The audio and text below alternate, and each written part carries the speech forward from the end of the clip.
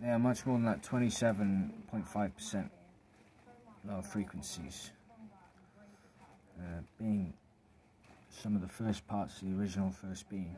I mean, this is just what I see with my intuition, and my feelings when I interact with my brothers. Very strong feelings. They're angels, they're protectors. The original first being, he's as pure, as strong, as smart as me and my father.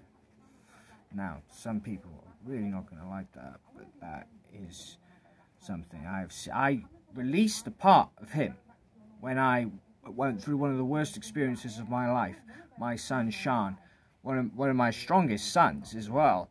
I call him the Chaos Master, because of the way that he can deal with the way that we cut through fear, the way that he can deal with the way he deals with chaos.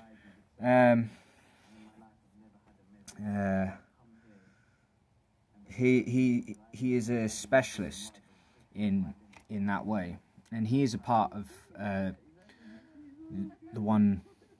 he is a part of the original first being,